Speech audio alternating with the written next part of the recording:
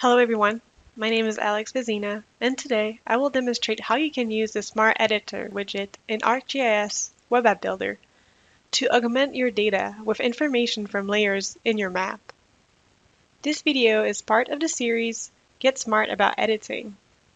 Stay tuned as more videos are made available periodically. In my example today, I'll be using the Smart Editor widget to gather information for a list of properties for sale. For example, if I were a property manager or a real estate agent, and I've been given a list of properties to examine or sell, I would first like to learn more about their location and environment. The list currently includes only the address and the selling price for each property. By the way, this is just a fictional list of properties for sale. Well, they may really be for sale, since everything gets sold at some point, but don't use this as official sales information. So for this example, before I can write any promotional content or even speak to interested buyers about these properties, I will gather more information on their location in relation to flood zones, tsunami evacuation zones, and perhaps nearby parks and some other relevant information. So here's an application I've configured for this purpose. So I'll first drag and drop the Excel file onto the Add Data widget. And the properties are automatically geocoded on the map using the provided addresses. Now from here, I could just turn on my layers of interest in the map. For example, I have the nearest emergency water tanks, the tsunami evacuation zones, the flood hazard areas, the liquefaction potential, and so on. But that would make a really crowded map, and it would be difficult to make sense of it. So instead, I'll keep the layers turned off. And I'll use some actions available in the Smart Editor widget to augment my property information with intersecting data from all these layers. So using the widget, I'll select the template I'd like to copy these properties into and select all the points on the map. Now I open the Apply Field Matching pane, and this is where I can match information from my source layer. In this case, the source being the spreadsheet I've just added, and match it with the fields for my target layer, so that the values are carried over when the features are copied. At the top of the list, I can see that the cost and the address source and target fields were automatically matched since the field names are the same.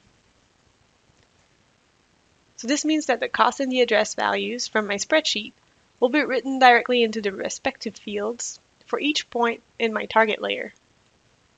For the rest, dynamic values have been set against most of my target fields, where values will be extracted automatically based on the intersection parameters I've configured in the widget using the layers that are in the map. So let's go ahead and confirm this field matching and click Create Features. This may take a few moments.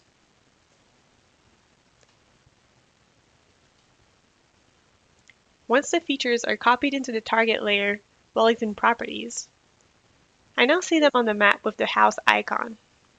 I've also added the Info Summary widget to my application, and I can see a list of the properties. If I click one of these points, new information is provided for each property. So for example, this one here is 102 meters, so about 300 feet above sea level, which means that it's outside of a tsunami evacuation zone, although there still seems to be some local flood risks. Being on a hill, there's no risk of liquefaction for this area when there's an earthquake, and there's also a chance that they may have a nice view on the bay. But it's also a zone of very high wind, so make sure you tie down that trampoline and your barbecue cover.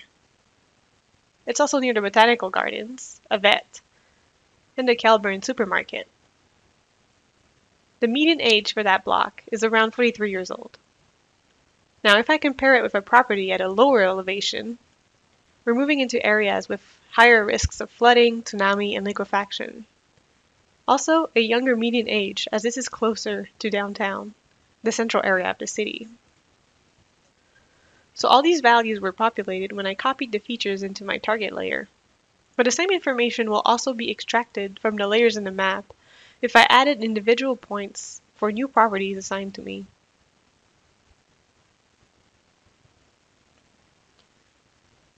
Now let's take a look at how the Smart Editor widget was configured in this application.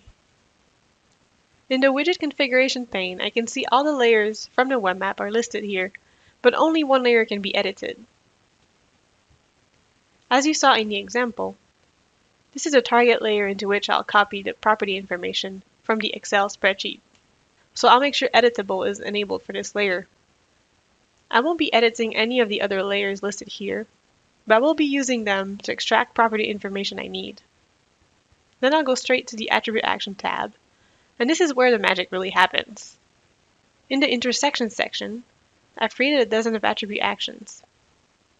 So for example, for the Parks one, I've used the Parks and Reserves layer from the web map as the layer I will be extracting the value from. In this case, I'll grab the value from the Parks name field. Then I've checked the box against the Park field from the Wellington Properties layer. This is my target field, where the extracted value will be copied into every time a new feature is created in that layer. The yellow warning icon here notifies me that these other fields are already being used in other intersection attribute actions, which are all the ones I've set up in the list here. Now you could set up something similar using arcade expressions in the web map's pop-up configuration instead. The main difference here right now is the Smart Editor will actually write these new values into your data every time you create a feature. So it's possible to export these properties with the new information into a new spreadsheet or a report. Finally, in the configuration, you will need to enable the copy capability, which allowed me to select the point features from the spreadsheet once they were added in the map, and then to copy them into the target layer.